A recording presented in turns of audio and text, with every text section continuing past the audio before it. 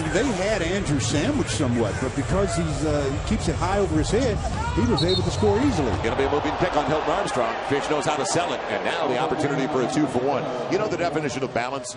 9 for Gasol, 8 for Bynum, 7 for Kobe, 8 for Fisher. Ariza's got a half dozen off the bench. And with the Lakers up by 19, we remind you, Jim Hill, James Worthy, Jack in the Box halftime report coming up with 34.3 to play in an incredible start for the Lakers tonight in New Orleans. Derek Fisher, 2 for 1, gets it! Long 2 for Fish, 51-30. They were running their open set, but they denied the first pass, so Fish said, we got to get the quick one for 2 for 1. He took it quick. I don't know if they'll be able to get a good second shot. It was only 2 seconds separating shot in game.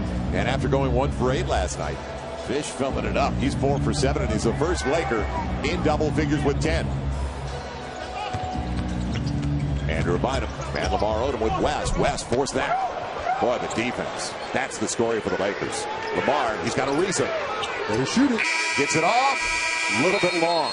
But they didn't miss many, did they? So the Lakers go to the locker room holding New Orleans to 30 points in the first 24 minutes of play. You can't play any better defensively than the Lakers have shown here this evening. They really have frustrated this entire Hornets team. Hold them to 28% shooting, a lead by 21. 51-30 Lakers. Time now for Jim Hill, James Worthy. Let's head to the studio and join the guys for the Jack in the Box halftime. They told the Lakers, you cannot get overconfident against this team. These guys are going to come out, especially Chris Paul, with absolutely nothing to lose. They're expecting Byron Scott and the Hornets to turn this second half into a track meet. They're going to try and get the Lakers to run. They're going to try and get their three-point shooters like Peja going and expect a lot of threes and a lot of offense out of New Orleans in this half. They think that this is still a game. Now, whether it is or not, it's a different story, but they think it's a game, Joel. The guy's first team All-NBA, John, Chris Paul. It's a game. The Lakers have already seen what they can do. They've had 22-0 runs already in the first 6 games this year. Well, again, it's a game for the first 5 minutes for sure, because if the Lakers can win that first 5, then it can turn from a game to a wrap. Oh, and there's the first turnover. Yep. Easy points to start things off for Chris Paul and the Hornets. And if you want to put them back into the game, give them points on turnovers, because that's only the 5th of the game for the Lakers. Yeah, you just don't want to be careless and turn it over. But I talked about the first 5. You know, with the Lakers up 51-32. If they win that first 5, you can see the margin of distance here. But if they lose it, then it becomes a game. Andrew Bynum, tough catch, is shoved from behind. Kobe gets it to him again. He had beaten Peterson. That's why Chandler had to come over. Well, you know, giving the Hornets some of their own medicine, that's what Chris Paul and Tyson Chandler just live off of. They really do a great job of screen, and then Chris will throw it up. Tyson Chandler will throw it down. Second foul on Chris Paul. And Kobe from Fish. Going to roll off to West. So the Lakers at 45% in the first half. Paul's got a crease.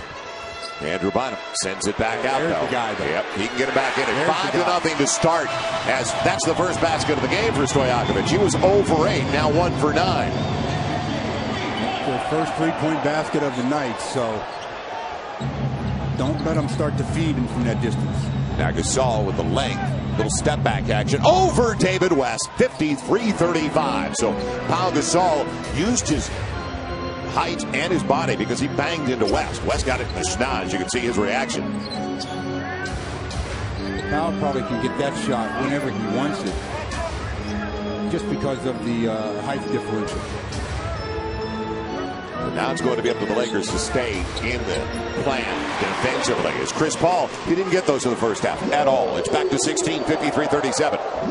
And I look for him to be very, very aggressive shooting the ball to help free up some of his teammates. Kobe beat Peterson with the left hand.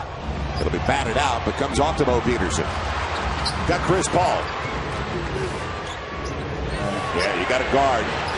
Stojakovic.